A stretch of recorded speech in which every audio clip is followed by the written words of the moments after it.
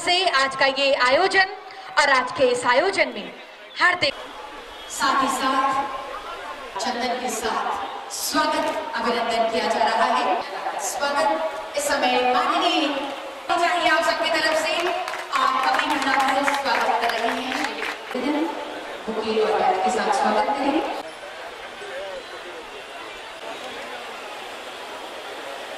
निवेदन कर रही हूँ पूर्णमान्य जी से मिसेस पूर्णमान्य हम फूलों के साथ कर रहे हैं। आमंत्रित कर रही हूँ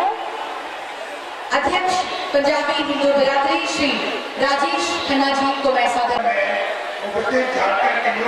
जो आज दशहरा का पर्व मना रहे हैं हम, जिस तरह राक्षस राज रावण पर दशरथ नंदन राम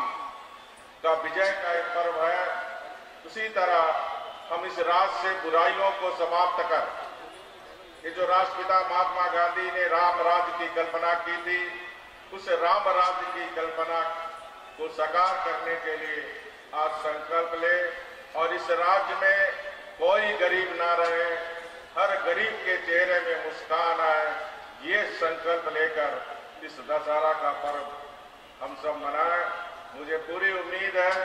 कि अपनी राज्य की जनता अपनी राज्य की तरक्की के लिए अपनी जितनी भी मेहनत लगन आप लगाकर इस राज्य को एक समृद्धशाली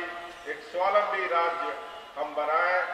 और इस राज्य से जो बुराइयां उस बुराइयां को हम समाप्त करें।